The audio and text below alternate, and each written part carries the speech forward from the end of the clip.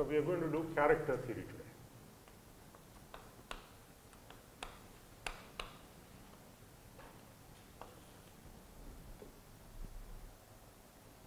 So our assumption will be G is finite group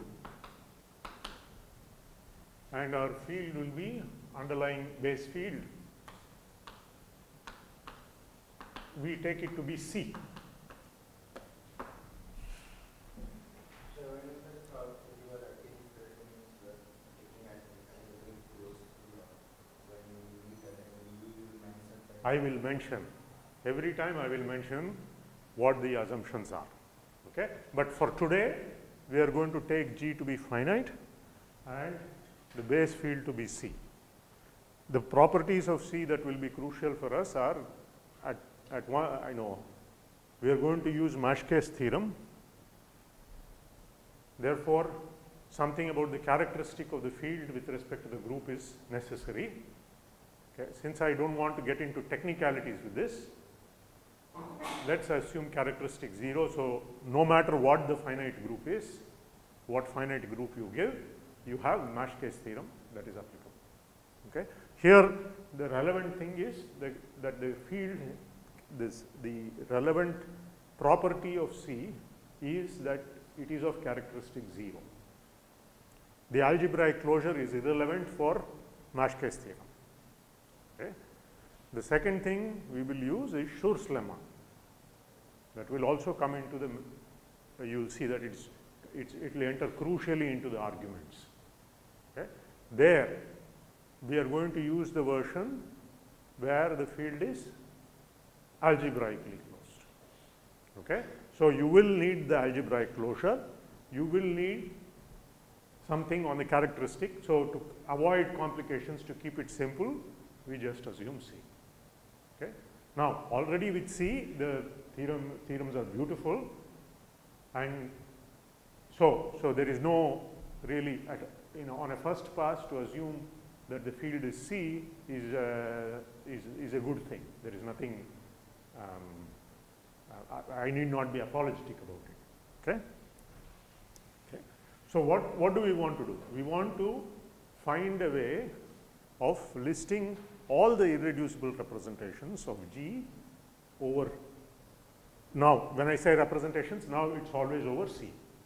All the complex irreducible representations. Okay. So let's see. So want to classify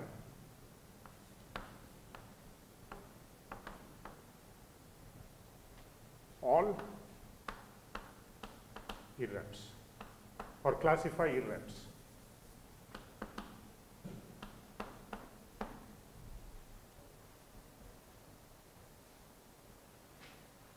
Right, that is one problem.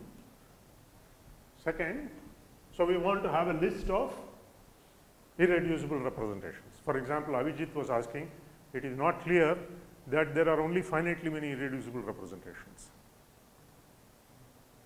Right? Given a group, given a finite group,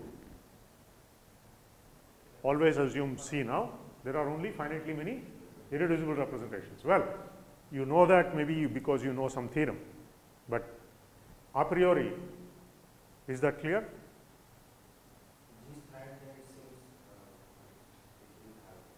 Yes, but why? Okay, yeah. Okay. Not yeah. So it is true that there are only finitely many, and that's not very difficult. Okay, it's not very difficult to see because every irreducible representation must be a quotient of the group ring. Okay, so let's maybe prove that. Okay, see. Well, okay. So here is an observation, side observation. I'm already getting sidetracked. Observation. Okay, this has nothing to do with any field, any group.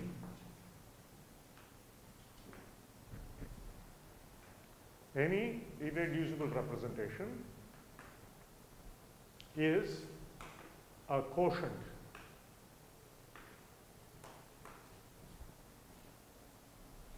of the group ring.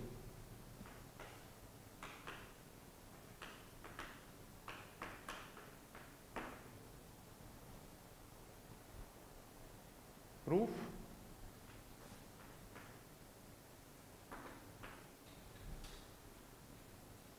Let V be rep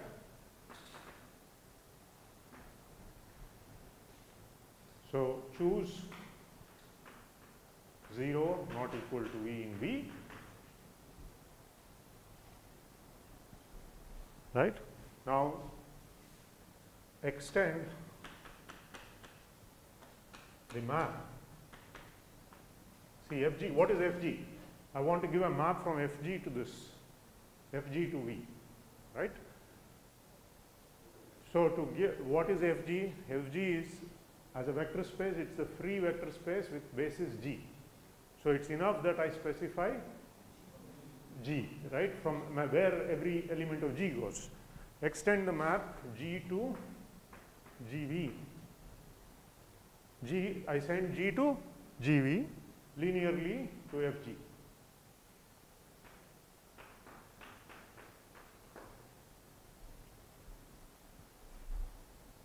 Right, so you get a map. Okay, what's the image? The image I claim is, so first of all, this map is a G morphism.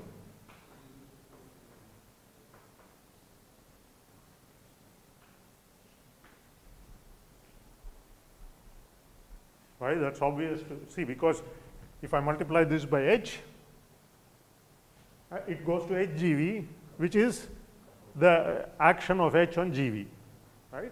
So this is a G morphism, okay. Its image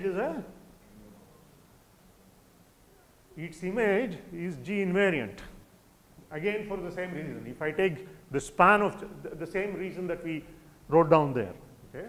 Observe image of this map,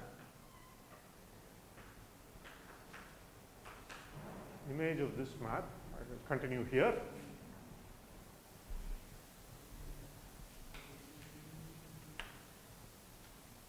Is a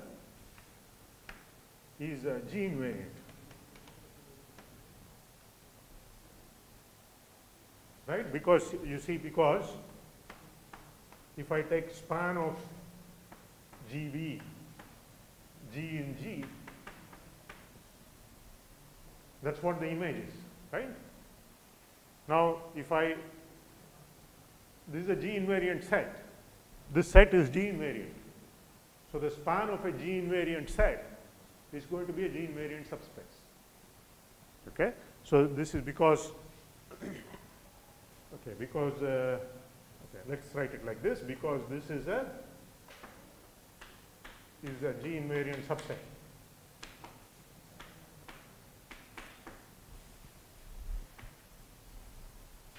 So, but V was irreducible and V was chosen to be non-zero. So this, thus V is equal to the image, because V is an irreducible ring.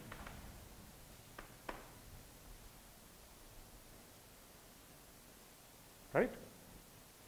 So every irreducible representation is a quotient of the group ring Fg. Okay? Now, to say that there are only finitely many irreducible representations in any, for any, okay. Now if I take G to be a finite group, no matter what field I take, this is still true. This we have proved for any group, any field. Okay? So any irreducible representation will be a quotient of Fg. Okay? Now, therefore, okay.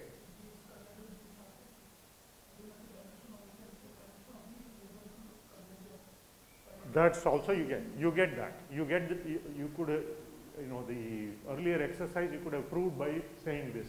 That's one thing. But how do you now conclude that there are only finitely many irreducible representations? It's still not. There could be, see, all we have done is every irreducible representation is a quotient of G or Fg of the group ring. Right?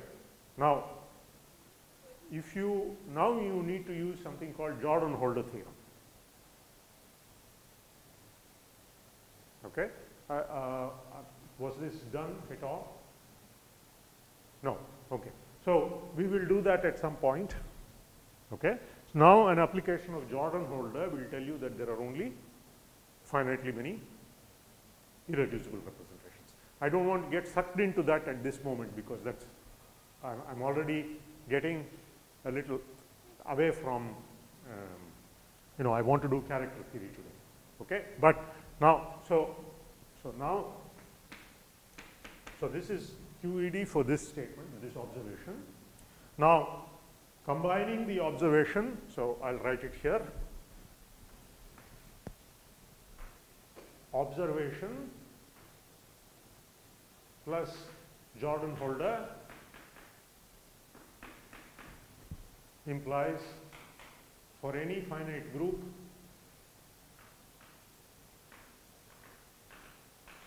any field over any field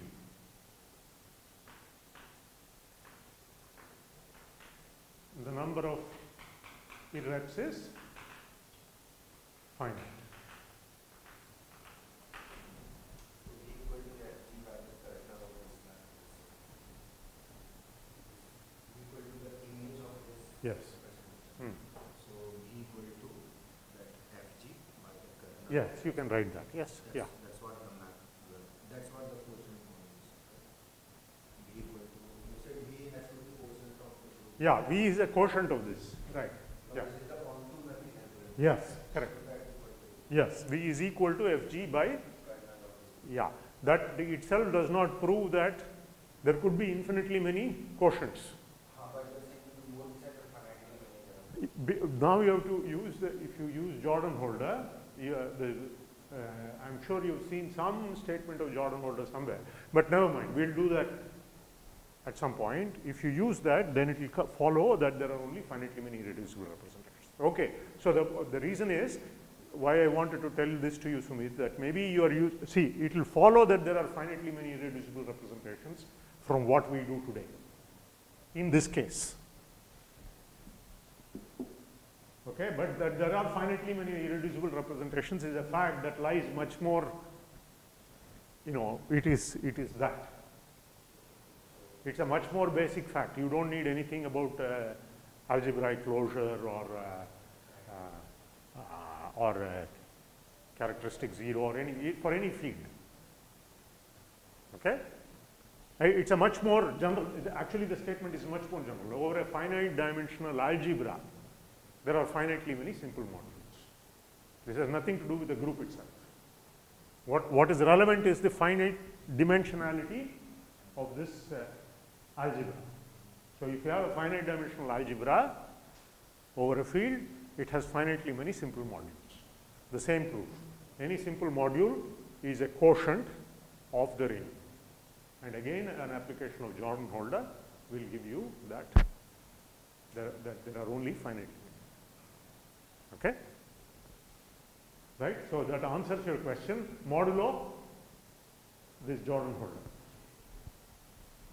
Okay. Now coming back to this, okay, we want to classify reps, meaning we want to list all the irreducible representations of a given finite group. Okay, that's one thing we want to do. The other thing we want to do is, I'm going to erase this, okay, is another important thing in applications of representation theory is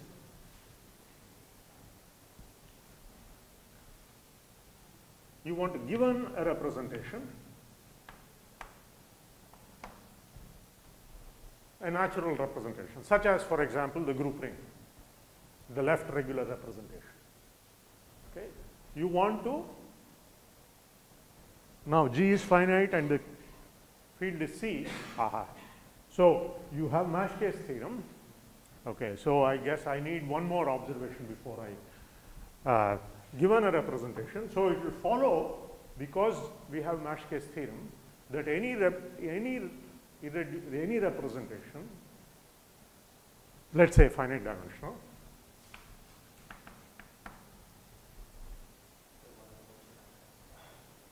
So just let me finish my statement and then you can ask. Okay? So given a finite dimensional representation, it breaks up as a direct sum of irreducible representations. Break it up as a direct sum of irreducible representations.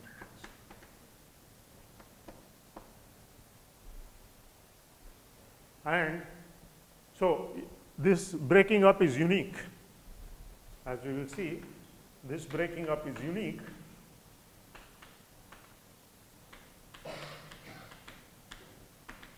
in the sense that if you say I take if you break it up one way and if I break it up another way, so if I write the first irreducible representation 10 times, you would have also written it 10 times. If I take the second irreducible representation 20 times, you would have also written it 20 times. All right? Ordering may be different, but we will see in what sense, in a very strong sense, this breaking up is unique. We will prove that. Okay? Again, this is in the special case, we will prove this. All this will follow from what we do, right? But these are general stuff. That is, the breaking up is unique, can be proved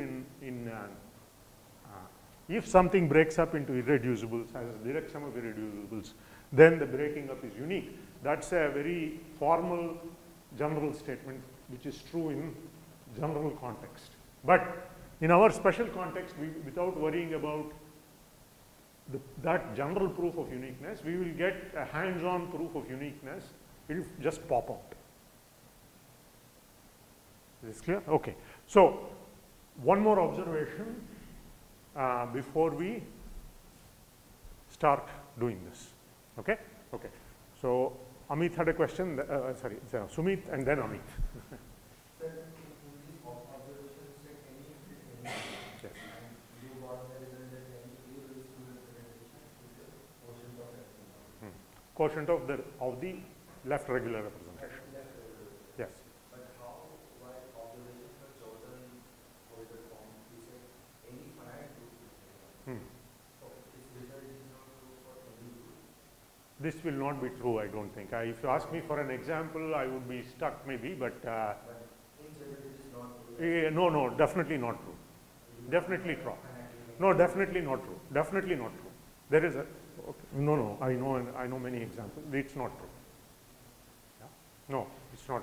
So there are groups, for example, with infinitely many representations. Okay. So for example, okay. Okay. There are actually there are groups that you know very well that have infinitely many representations, and it's a very beautiful thing. I'll mention it, even if it is a side issue.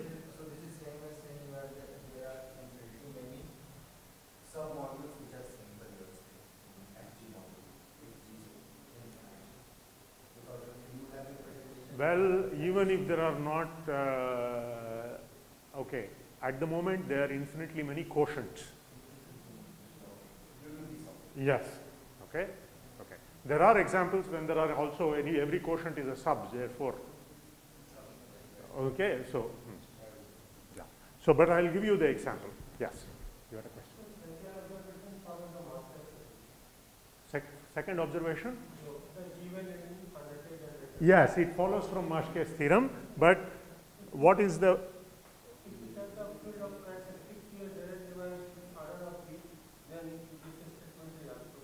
Yes, correct. It's also true. That is going to be, just to hold your thoughts for a minute, because that's going to be my observation. Okay? In fact, I'm going to do a proposition. Okay? So, why is this true? So, the question is, why can I break it up into a direct sum of irreducibles? Why is every representation? This is as you correctly point out, this is a consequence of Mashke's theorem, but we will formally establish that first. That is going to be my observation. Okay? But let us give one example of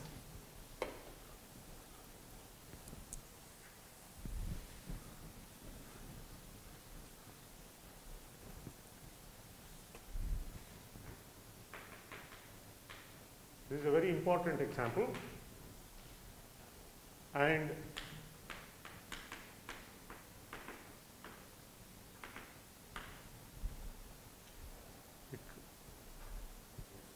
Fourier series. Okay? So, let G be the circle group.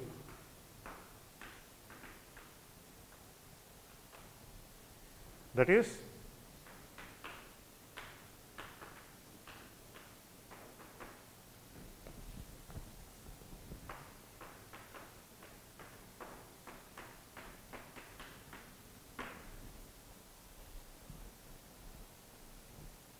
under multiplication,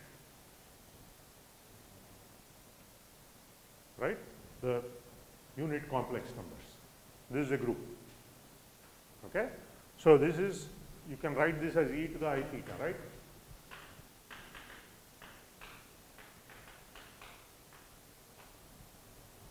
I mean theta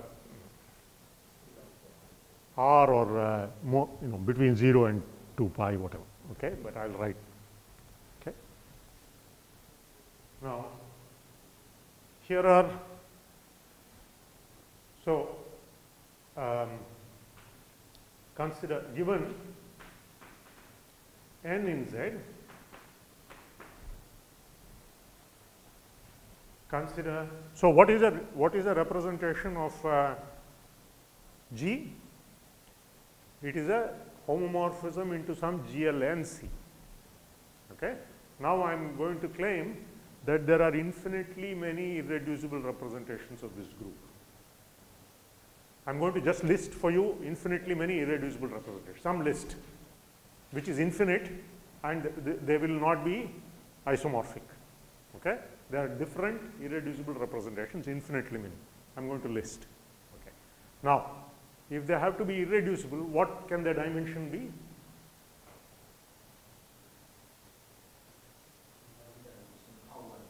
Huh? No. What is the dimension of an irreducible representation? Remember the theorem last class we proved, corollary of Schur's lemma, one dimensional, because if G is an abelian group, then F is an algebraically closed field, then every irreducible representation is one dimensional, right? Therefore, here we are thinking of complex representations. It's an algebraically closed field, therefore dimension must be 1. Okay? So, I want sort of GL maps to GL1C group homomorphisms, but GL1C is nothing but C star, right? It must be group homomorphisms. What are the group homomorphisms? Well, I mean, but G itself is a sub of C star, right? So, given n in C, consider, yes, so e to the I theta going to e to the n I theta or I n theta, however we want to write it.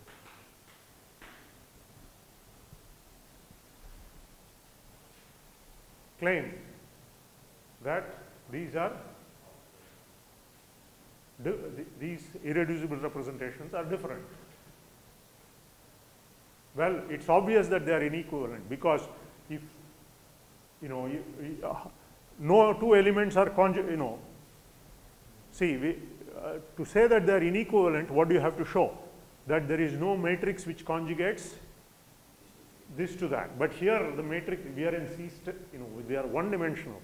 So, it's an abelian thing. So, if it is not literally the same, they cannot be equivalent. And since there is always a theta such that e to the I n theta is different from e to the, for some other m, if n is not equal to m, I can find a theta such that e to the I n theta is not the same as e to the I n theta.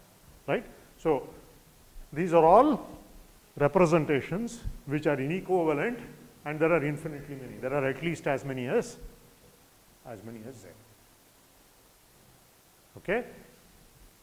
Clear? So obviously the requirement for the previous statement that that there are only finitely many irreducible representations requires that G is finite. I mean, the hypothesis that G is finite cannot be dropped. This is, yes. Group is infinite and there are infinitely many Irreducibles, yes.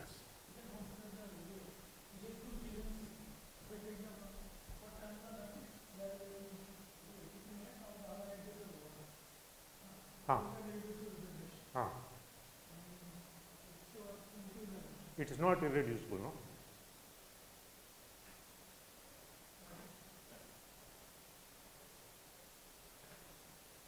It will have a invariant subspace. E1 is invariant. Yeah. Okay? These are all inequivalent one-dimensional representations.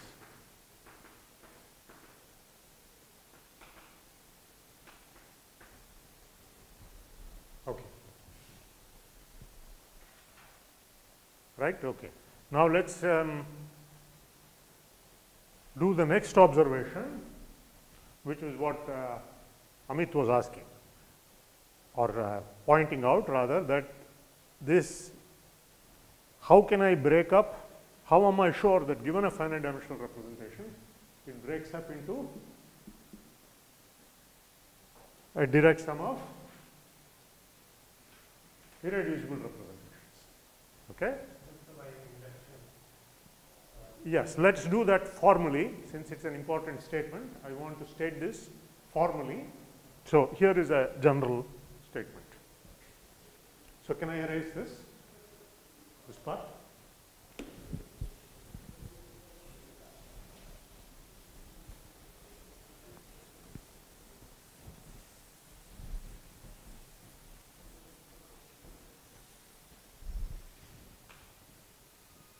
So let's call this a proposition.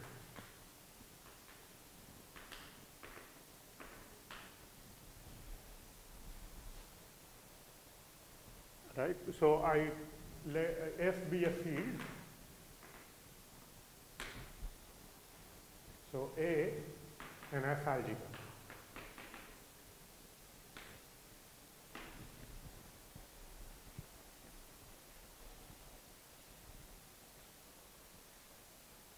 The following are equivalent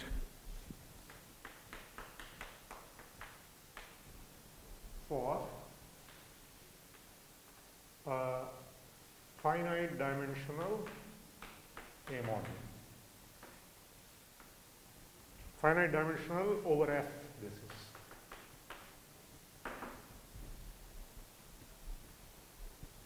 Let's call the moduli.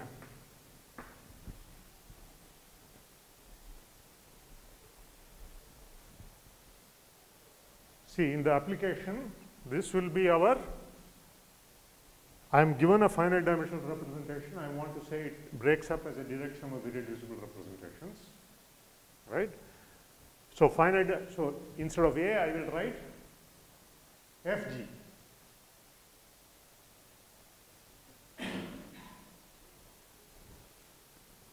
Right? Instead of A, I will write Fg. So that then I will apply it to the, then you will see that from the three statements it will follow that this M will be a direct sum of irreducible representation. So what are the equivalent statements?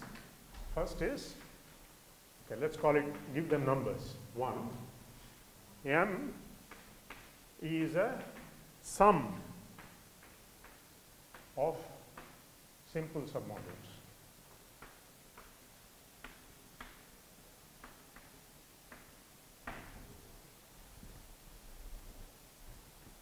Since I am talking of modules here, I will call them simple rather than say irreducible, okay? But it's the same thing. 2. M is a direct sum.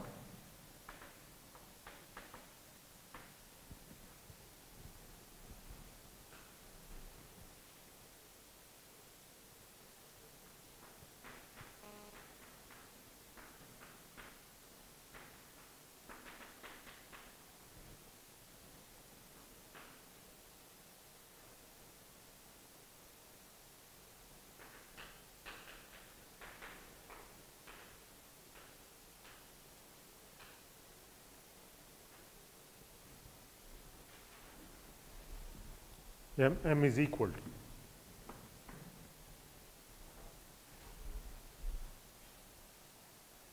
three every submodule of M admits a complement.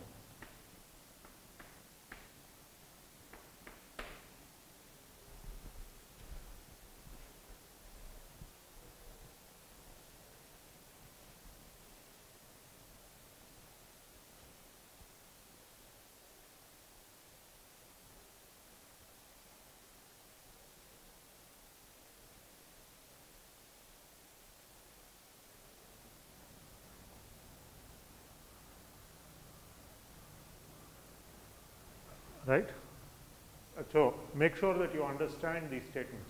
These are not you know, I repeat, you might, just because I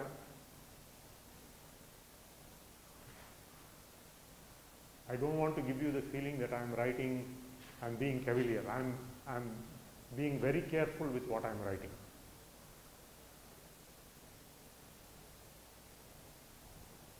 Okay? So,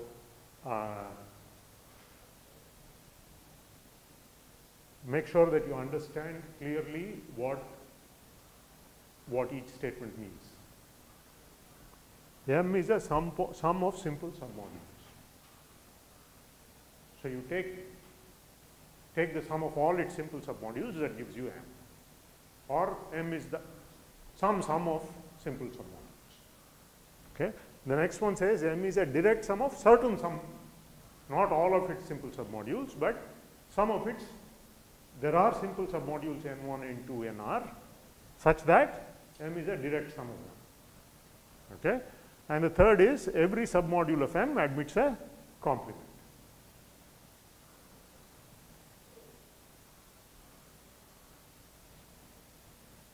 Okay? These three are equivalent, this claims. Pardon me? A is an F algebra.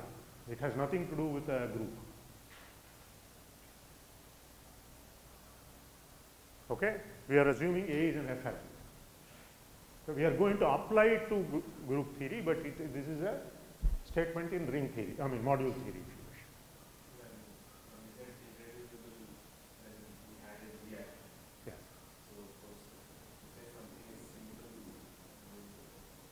Here means simple FG module, simple FG module is the same as irreducible representation, right?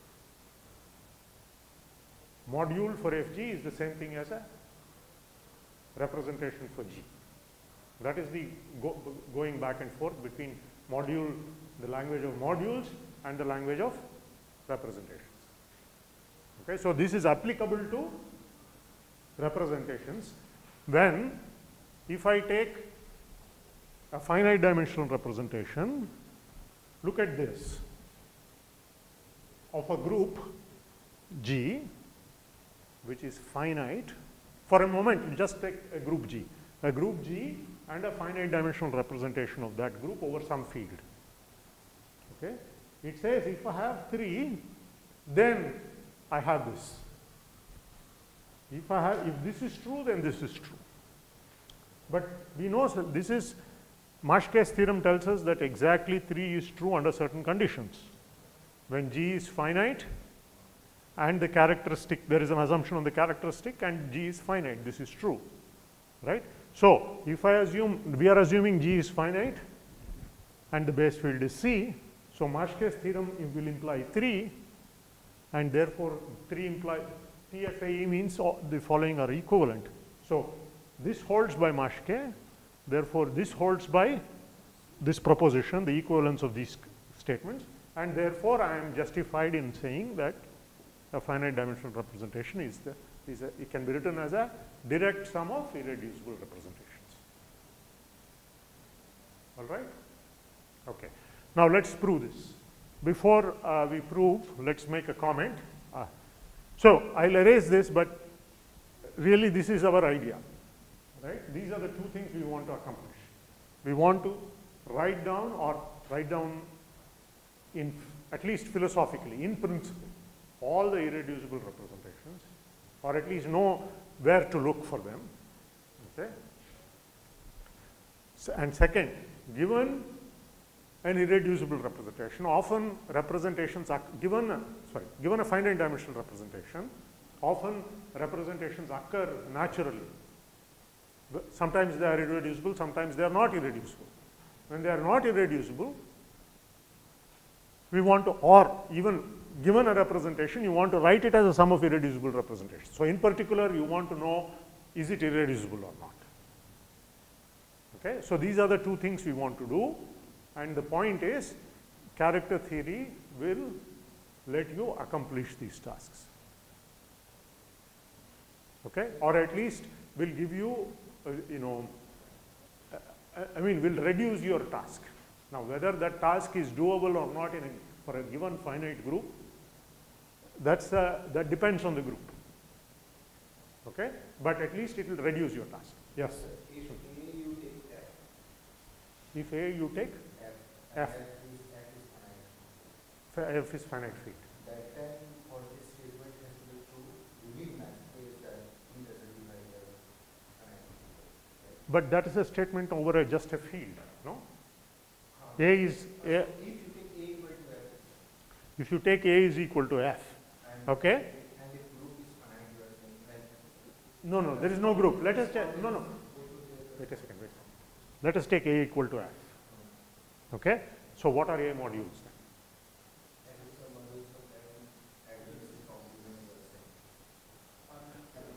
No. Wait a second. Don't rush. A is equal to F. So what is M? It's a finite dimensional F module. It's a finite dimensional vector space. Okay? All the three are equal, it's true. All the three conditions hold. Yes?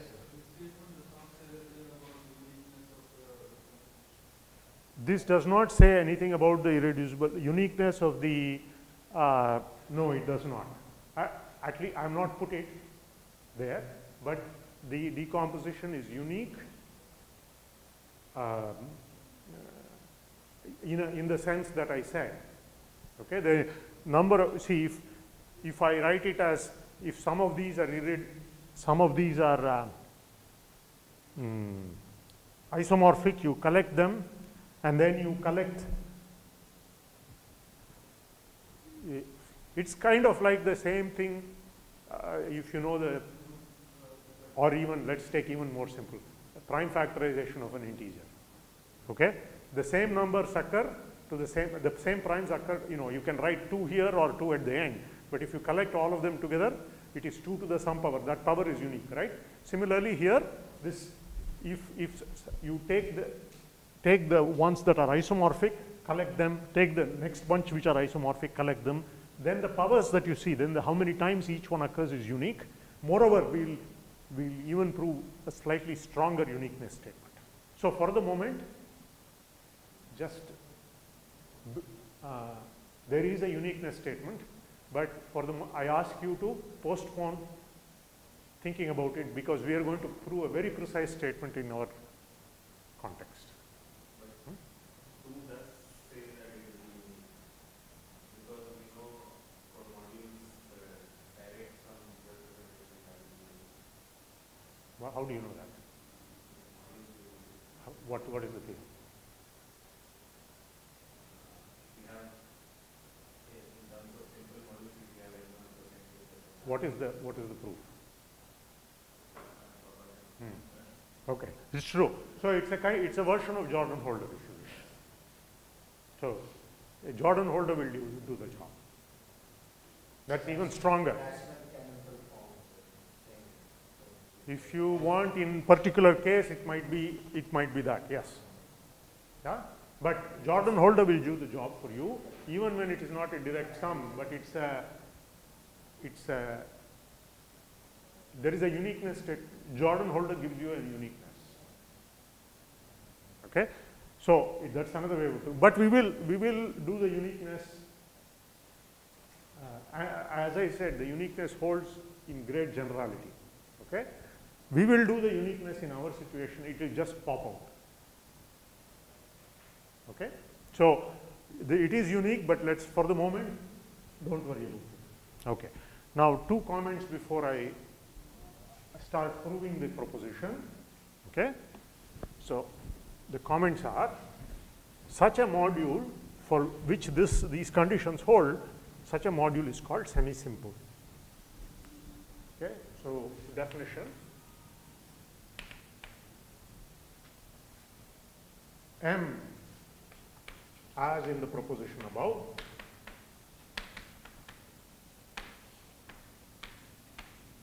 is called semi-simple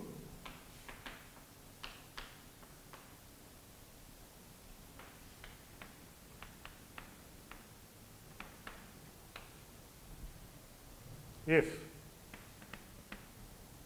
the conditions hold.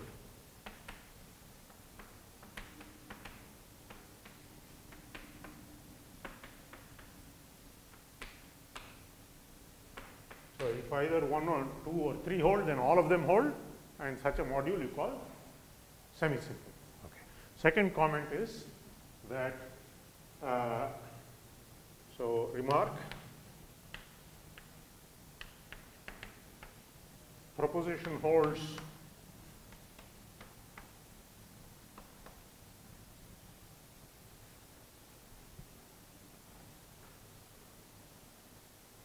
more generally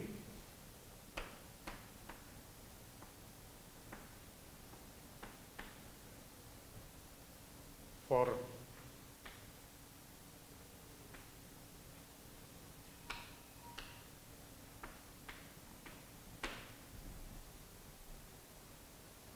modules over a ring, maybe with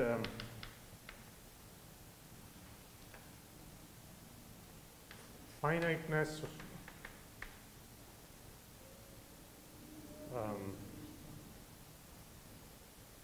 so I have to say with two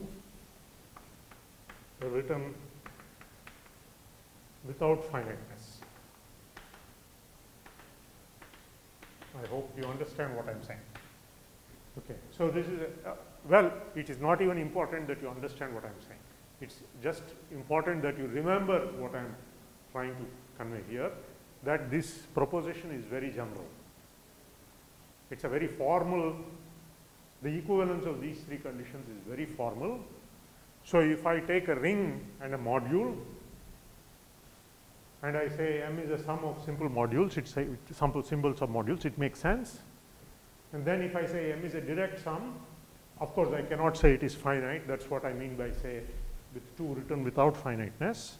If I say there exists a collection of simple submodules such that M is a direct sum of those, or this, every submodule of M admits a complement, these three are equivalent, but the proof is slightly difficult in general. Okay? So you have to use Zorn's lemma.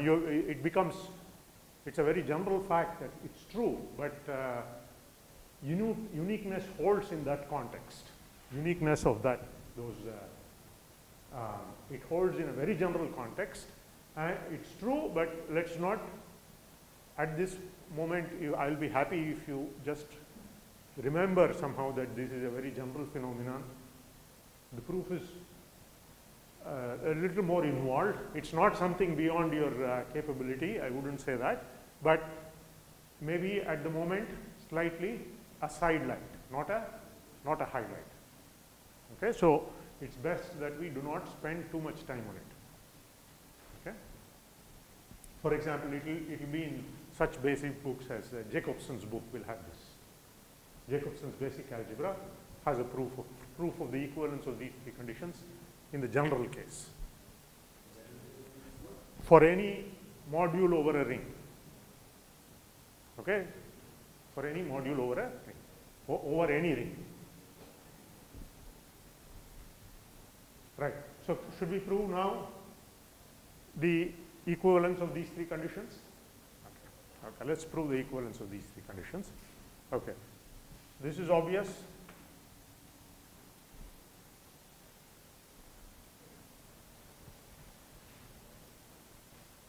If there are submodules like this, their sum itself is n. So if I take the sum of all simple submodules, so this is obvious.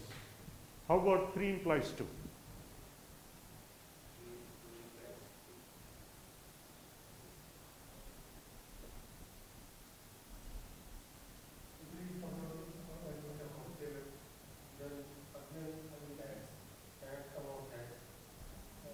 Okay.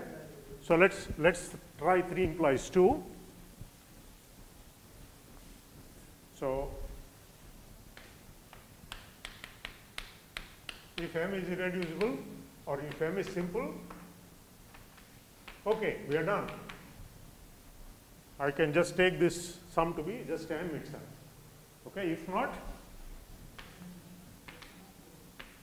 there exists 0 not equal to n, which is the submodule, proper submodule of n.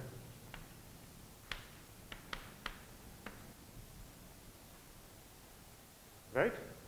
So choose a complement. Okay. So you have m is equal to n plus k.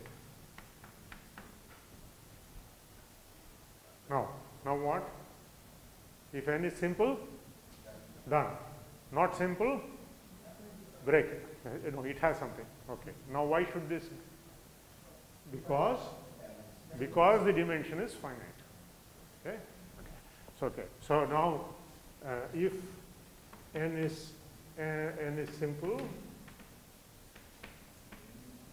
consider okay, etc. So since the dimension of m is finite over f, this process must stop. I can't keep on getting submodules and proper submodules. Huh? Okay. So since dimension of f over m is finite,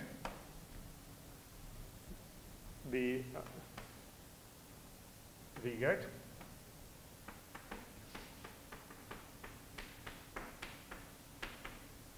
that's for 3 implies 2.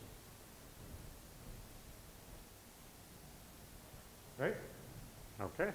Now let's prove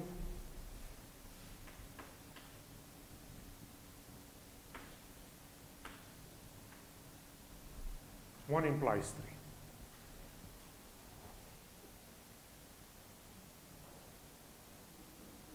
Okay. So 1 implies 3.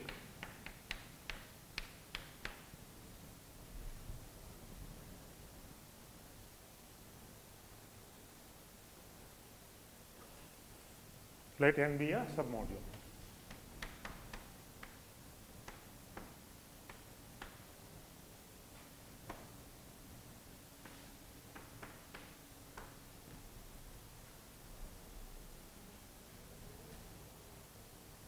I want to get a complement of that. I know 1. So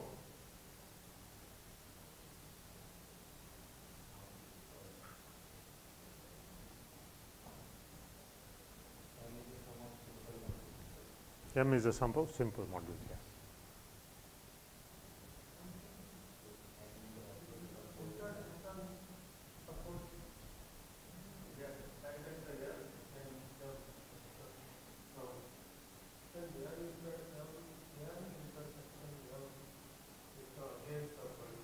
N intersection M is of course N. No, that's all N1 and N2. But where is the N1 into? N equal to N plus. You are just given N. But induction of the dimension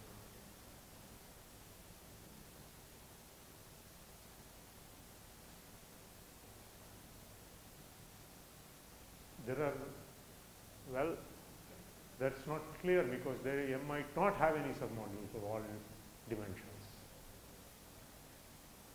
It's not.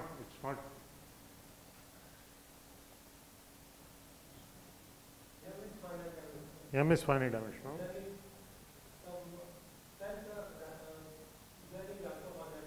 Yes. Yeah. True M. Yes, correct. Why is that? Why is that a submodule of a submodule? It's an F vector space. F vector space complement we know, but why is it an A submodule? See, that way Maschke's theorem would be true no matter what you do, right? Nothing, no condition on the field or anything, on the group or the field. That's obviously not true. Question is, how are you going to make it a, it's going to be, to find a complement as a vector space is no problem. What you say works. But the problem is, how do you find the complement as an A module? Okay? So, you have to use the hypothesis. It's not true otherwise. We have seen that, right? There are finite dimensional modules which do not have, submodules which do not admit complements. We saw that the group ring, if the characteristic does divide the order of the group, then we've seen that I, what we wrote as I, does not admit a complement. So, Yeah. So, N is the sum of simple modules. why? N is the sum of if N is the sum of simple module, Hmm. then any submodule of N can be also written as the sum of simple module. Why? Because No, I don't know.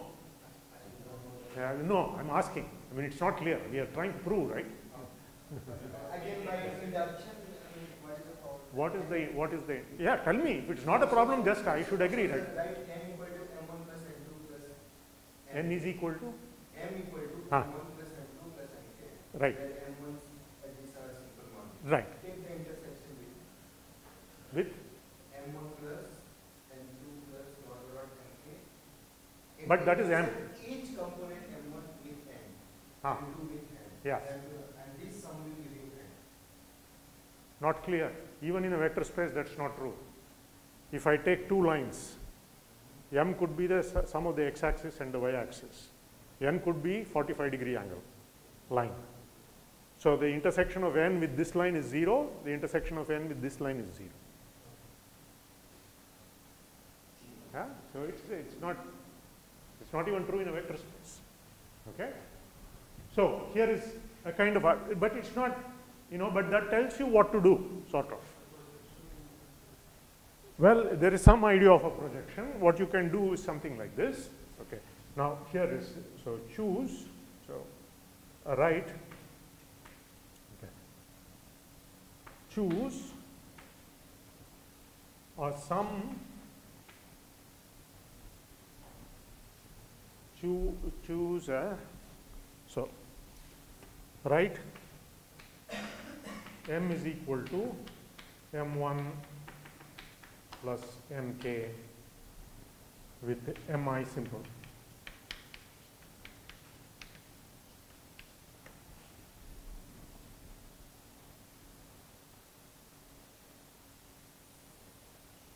Right, choose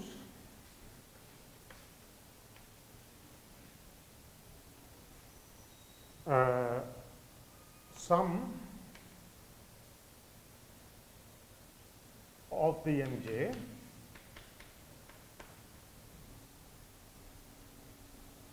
maximal with respect to inclusion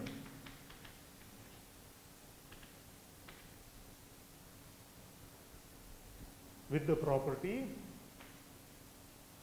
okay, so let's not this, maximal with respect to inclusion is obvious, maximal such that intersection with n is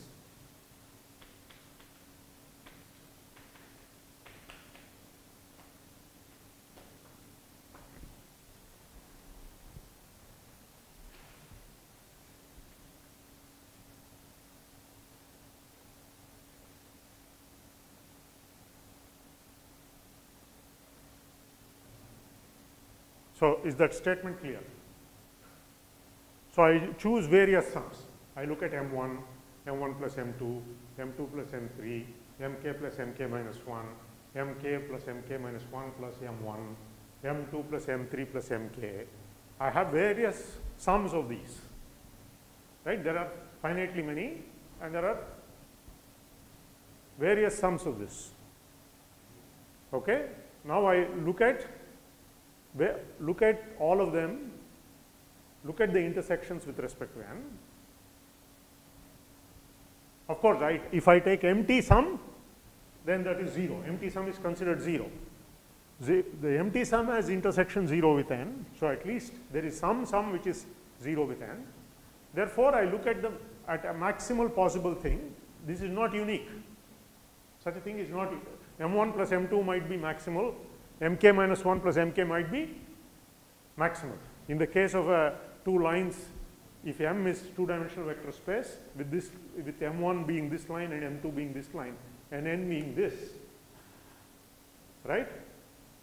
N intersect M1 is also 0, N intersect M2 is also 0, but not N intersect M1 plus M2. You see, yeah, this is also a complement to N, this is also a complement to N. So the idea is that the complement is not unique, okay, need not be unique. Okay. So claim is such a maximal thing will be a complement. Okay. So is this clear? Choose sum of Mj maximal such that intersection with n is 0. Is this clear what we are doing? I am looking at various sums. If I take the empty sum, I get 0, that has intersection with n 0. So at least one of these sums has intersection 0 with n. Okay, that's important to observe that, because there may be nothing with which intersects n trivially, right? There is at least one which intersects n trivially, right? So you look for the maximal one with the property. They are arranged with respect to inclusion.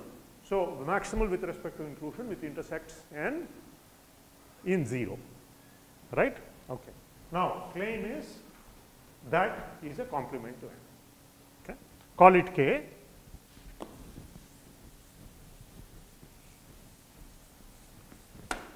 Call such a sum K. Claim M is equal to n direct sum K.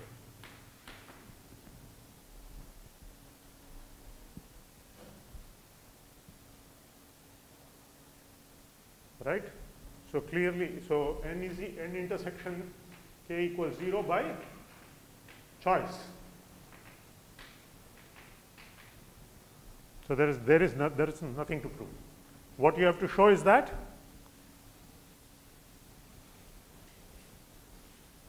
indeed you get okay. So only remains to prove enough to show n plus k equals m.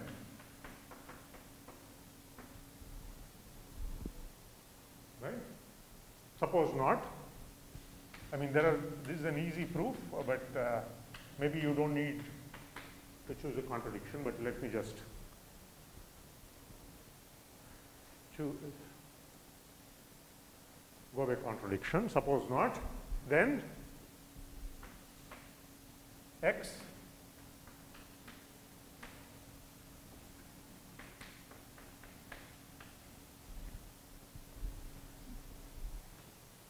choose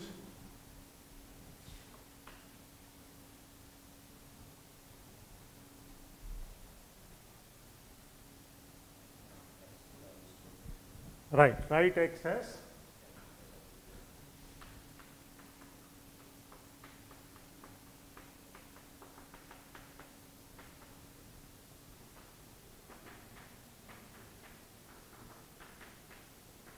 not uniquely. I am not saying anything about uniqueness.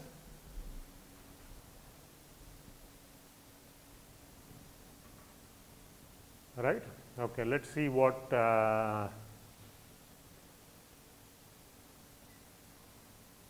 we can do. So, let's do so. If k is equal to, so k is a sum of these, right? K is a sum of them. So,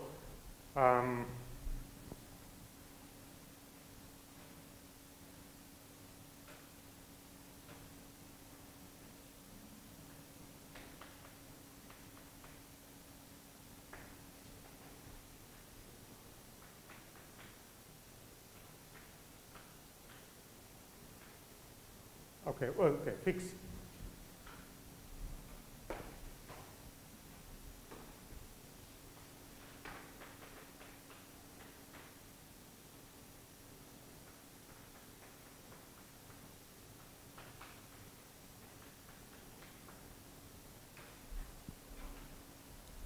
One of them does not belong to n plus k. Correct?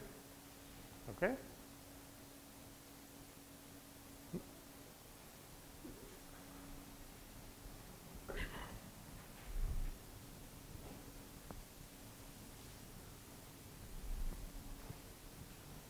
So claim now let's n, so intersection k plus mj is equal to the claim.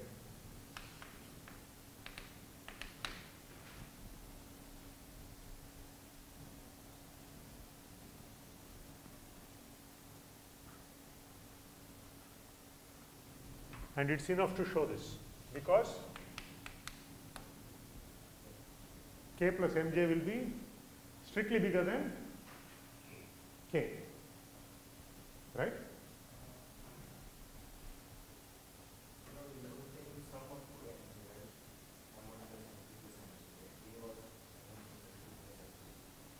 K was, no, it's sum of the k is mi1, mi2, something. Something. K is a sum of some. Okay? Okay. So let's see. I hope I get this right. Let's see. So let's see if I can. So the important thing you have to use that is mj is simple. Okay? So let's see, n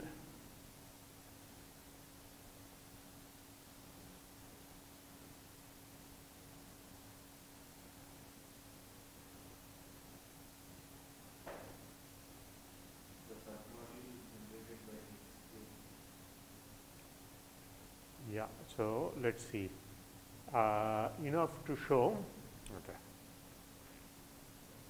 okay, so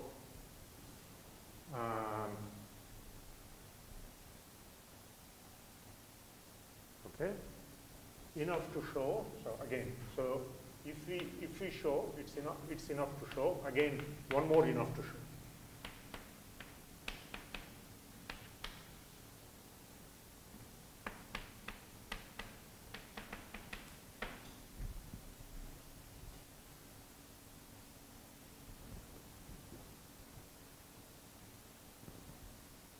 See, suppose this is non-zero.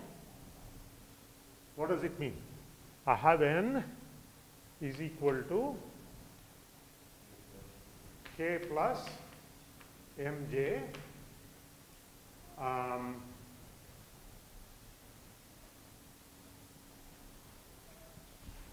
with,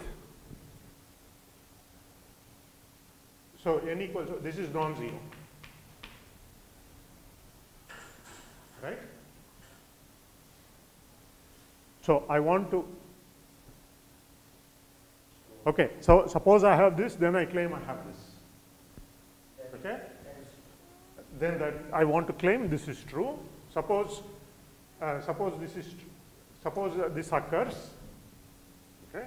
then I write n minus k is equal to mj. Okay.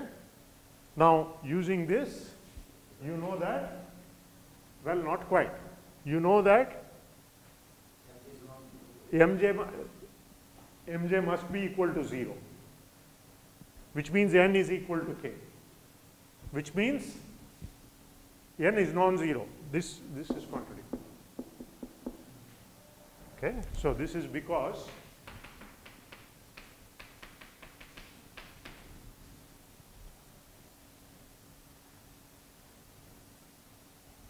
so I am claiming this will follow from this along with the fact that n intersect k is 0. This is the proof. If I had this but not this, so this is not true. So I can write some n which is non-zero as k plus mj. Send k to this side, you will get n minus k is equal to mj, right? But this side belongs to did I make a mistake? Yeah, this belongs to n plus k intersect mj, therefore it must be 0. So this is 0, which means mj is 0, which means n is equal to k, which is non-zero, which is okay.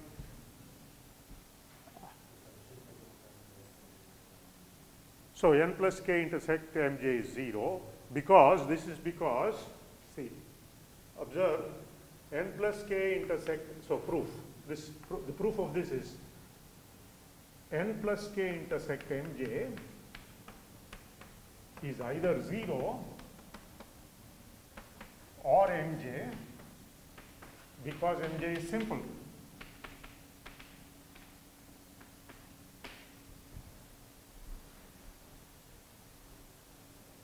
Correct? But xj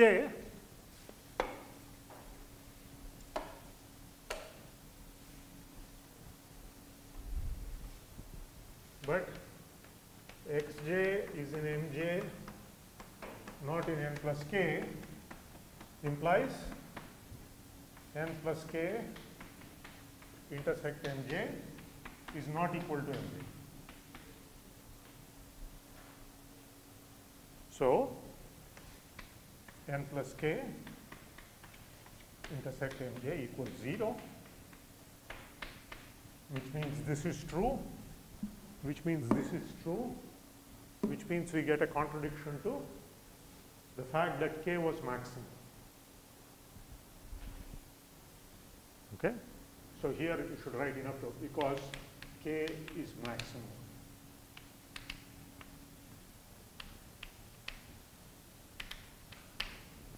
I mean, I am not maximal by choice, meaning maximal with respect to whatever property we stated.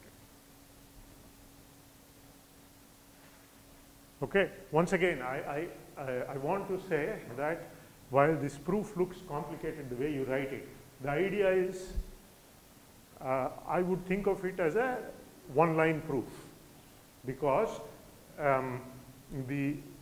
although writing it out is long, it is sort of clear what you are supposed to do.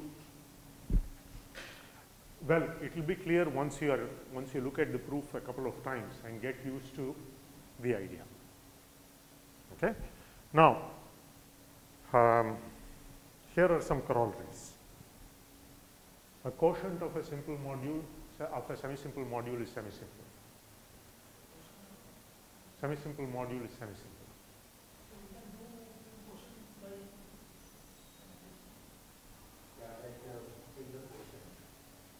No, give me the one-line answer. The quotient of a semi-simple module is semi-simple. What is the proof? Tell me the one-line proof. Quotienting by n, that any submodule of n by n is a submodule of n which contains. Yeah. Any quotient is? Quotient is n by n. Hmm. Then any submodule of n by n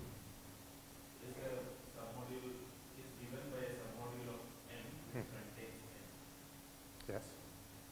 So so by the third property, every submodule of an argument Yeah, you are making life very complicated by, yes, correct, what you saying has the idea, but it's, I'm looking for that one line. There is a one line answer. There are three, you are thinking always of condition 3. There is condition 1.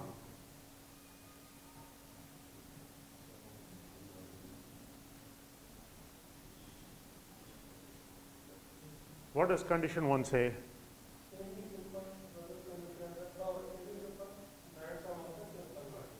Again, 1 second, I don't want to think like that. We are all thinking like that. That's the more, sort of very, I want to think slightly more abstractly. M is equal to sigma mi. So, let me write it here. Corollary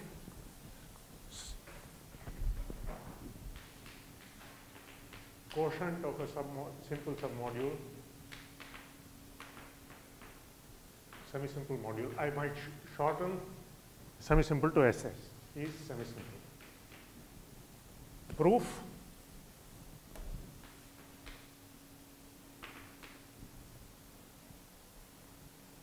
is the quotient of a, what can you say about the quotient of a simple module?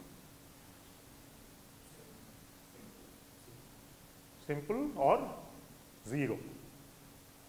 So, quotient of a simple module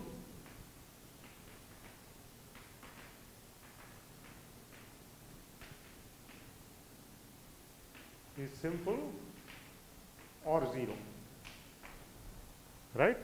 M is semi-simple, implies M is equal to sigma mi. These are simple. Right? Now, if I write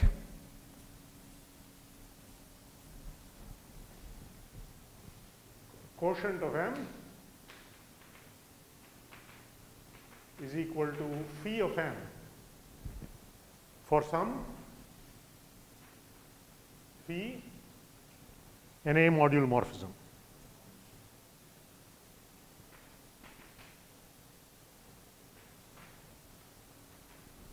Which is equal to sigma phi mi.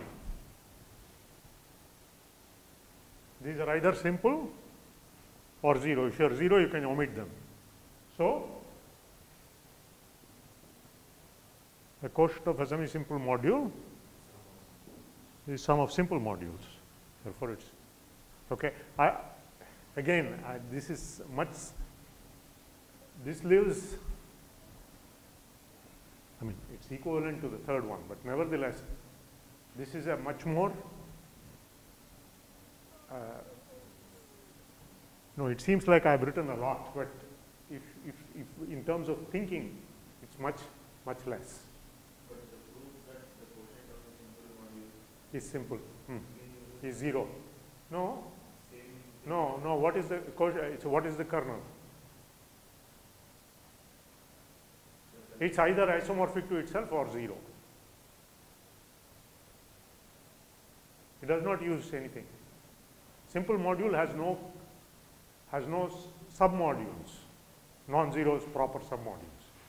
So the kernel is either 0, in which case the image is isomorphic to this, which is simple, or it is the whole thing, which is 0. Okay? Okay. So, 1. How about this? Subs of semi-simple or semi-simple.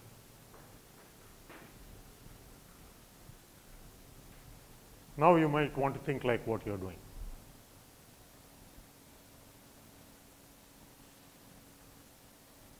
This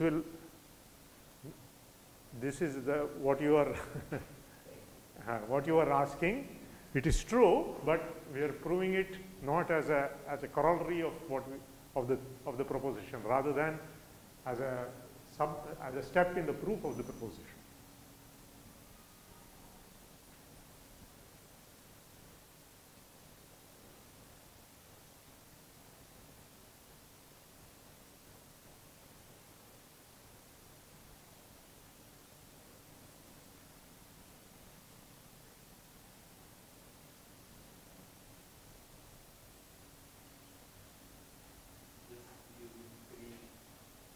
Okay. Given a submodule Hmm. and though it's semi-simple module, I'll take a submodule of n. Hmm. That will be a submodule of n. No, see, the answer has to be very elegant. You should not, you should just write, correct, you can, I mean, I want that, yeah, the proof is not difficult, but I want an elegant answer. That's the correct way to do it. So, if, right, given n,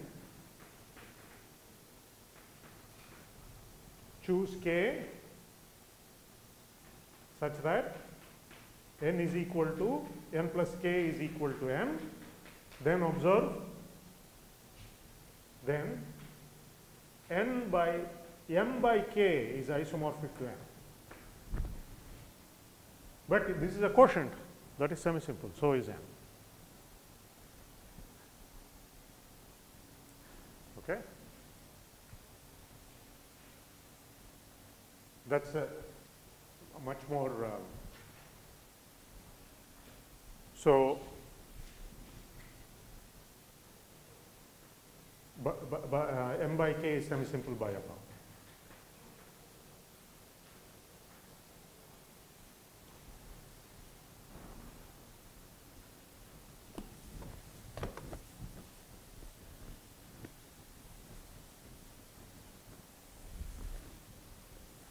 Okay, now let's make a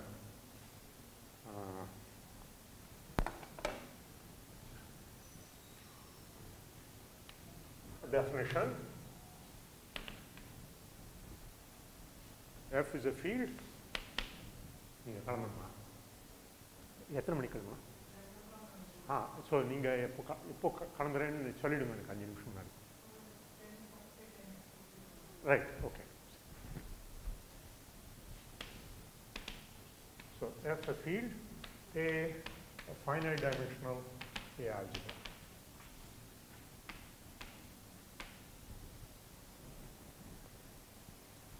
For example, group ring over a finite group.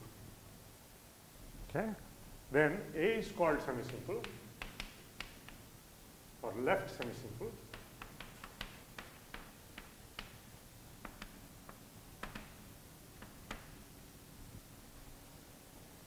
If A is semi-simple as a left A module.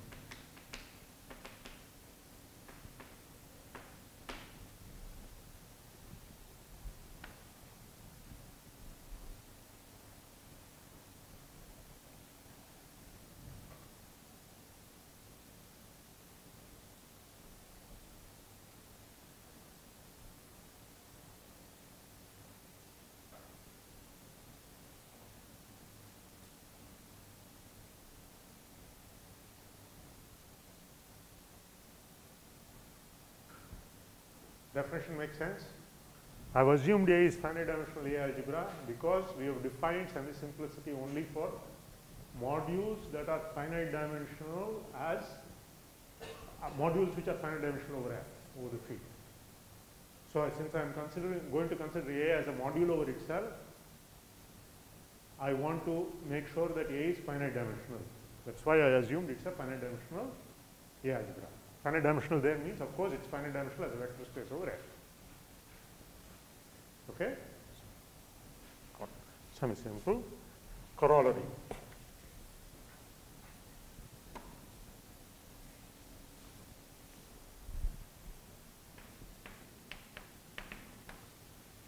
G finite group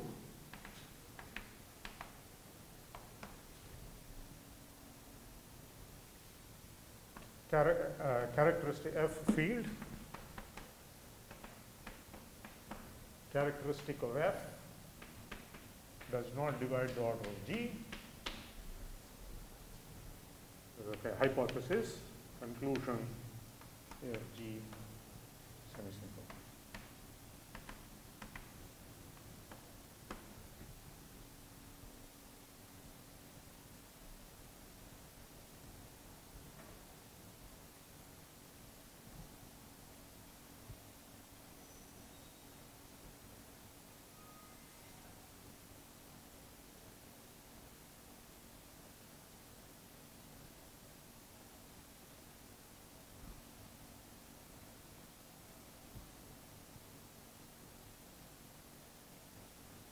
Okay. Why? By Mash-Case theorem applied to Fg. Okay. But actually, okay. So let's observe the following. Observation.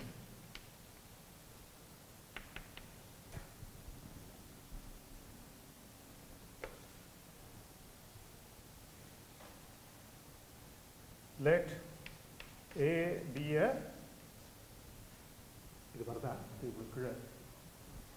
be a semi-simple finite dimensional algebra over F. We have defined semi-simplicity only for a finite dimensional algebra.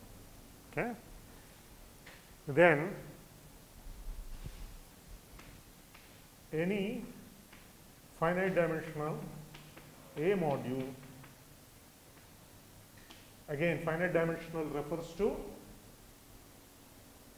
dimensionality over as an F vector space.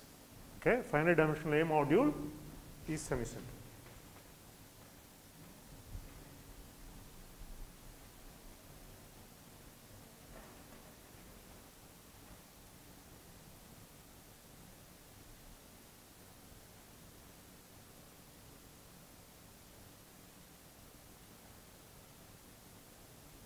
Okay, the proof here is the following.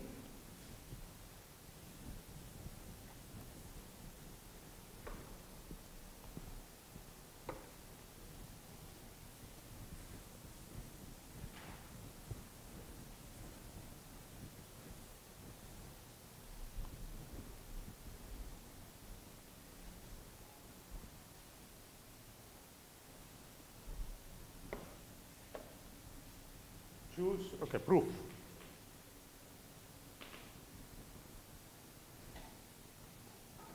Let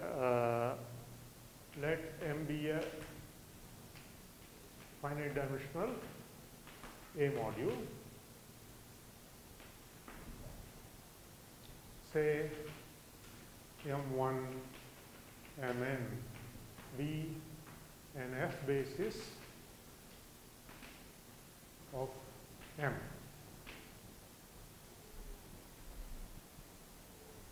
Right? It's a finite dimensional module means A module. The finite dimensional refers to finite dimensional as a vector space. So it has a finite dimensional basis. So M is clearly generated as an A module by M1 Mn. It's even generated as a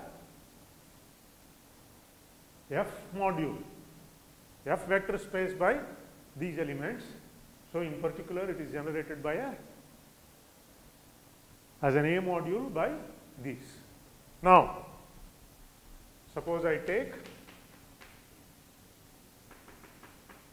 n copies and map it to M by, let's say, A1, A2, An going to A1 M1 plus An Mn.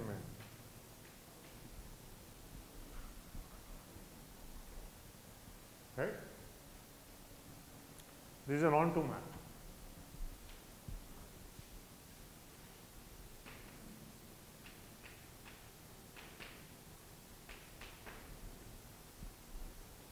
So it is the image of A direct sum n.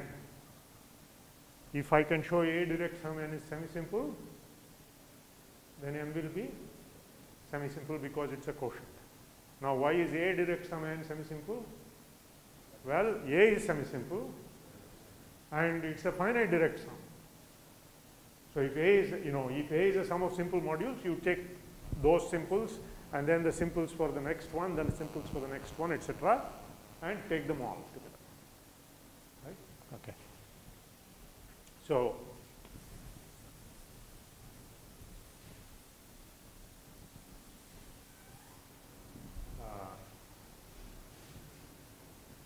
thus M is a quotient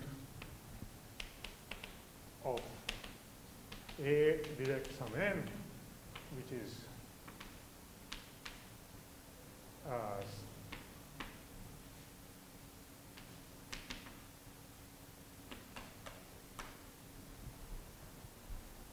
right?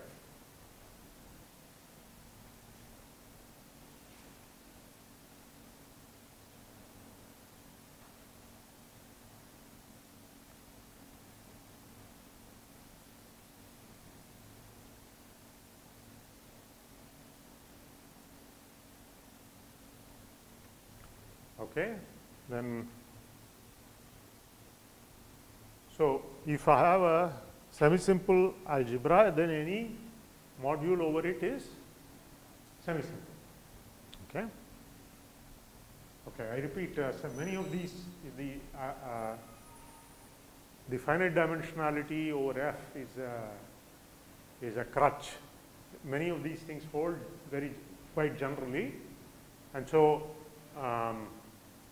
if in a context, if you encounter a context where such things are necessary, you should just look up the appropriate reference. Okay? So it is for simplicity that we are taking this assumption, making this assumption. Okay. Right.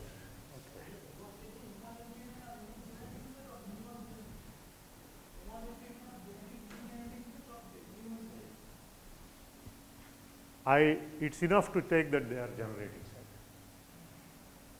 I could just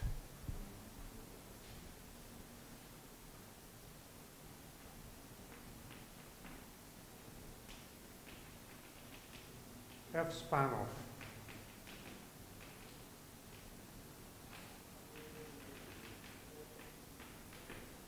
I could have written that.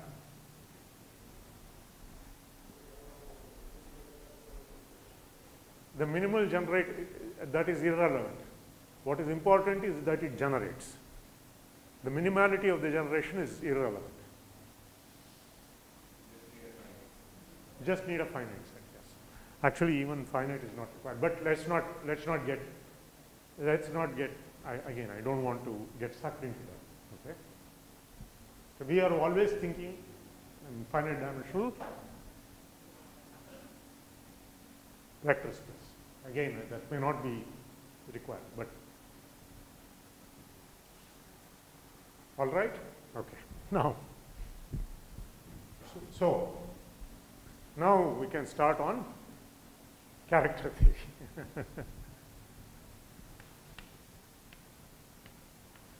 Okay, so the two problems are, I repeat, given, so we've observed that there are only finitely many irreducibles.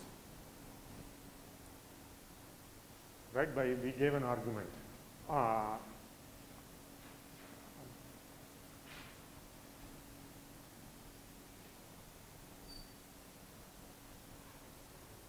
Well, okay. So our group is finite and our field is complex numbers by assumption. So G is finite and Bayes field is C. That's our assumption. So you can either use that every simple module is a quotient of the group ring and use a Jordan-Holder theorem, or it is even simpler than that if you actually have that Maschke's theorem, so it splits. So you can actually see that if you write Fg as a direct sum of simples, then any simple must be one of these simples, isomorphic to one of these simples. That's not very difficult to see, but let me again not get sucked into it, because you will get it out of the proof that we are going to do anyway. Okay? So there will be finitely many irreducibles. Question is, what are they? So classify irreducibles, that is one problem. Second problem is, given a representation,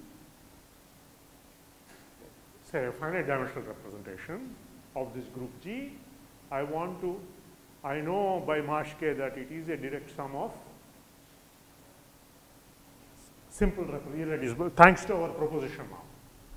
Mashke will tell me condition 3 is true, therefore condition 2 is true, therefore it is a direct sum of irreducible representations.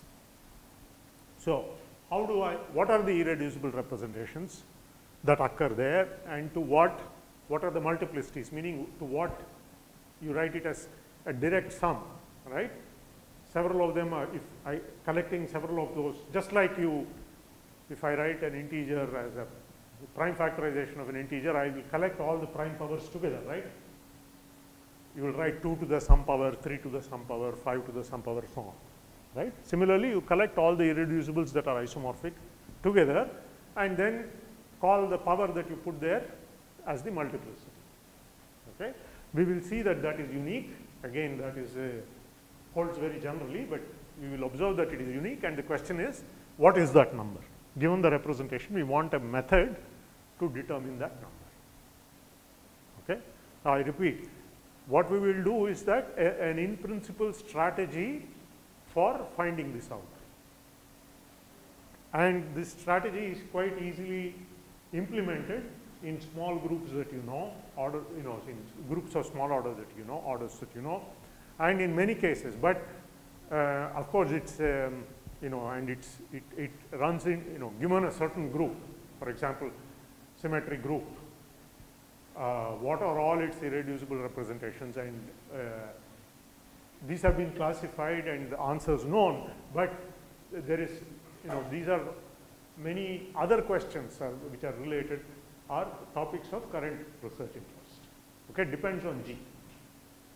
Okay, okay, so let's go about this.